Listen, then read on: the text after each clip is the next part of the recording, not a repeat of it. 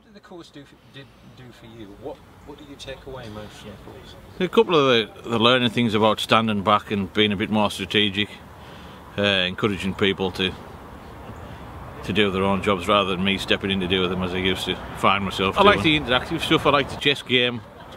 It sort of sticks in my mind. The active stuff, really, the active learning, I would say. Has it made you a better leader? It's given me more time to do the job I should be doing. I say that by the learning of, as I say, being strategic, stepping back and doing other things.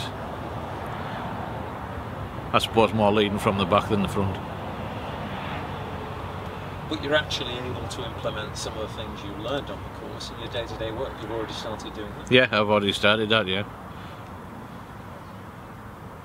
And has your team seen a change in you? Has there been any feedback? I think they sometimes ask, where's Stephen? You know, when I used to be there all the time if the machine broke or whatever. They maybe ask, oh, where's Stephen? And I'm doing it, maybe in my office doing what I should be doing, looking at longer term things and trying to firefight.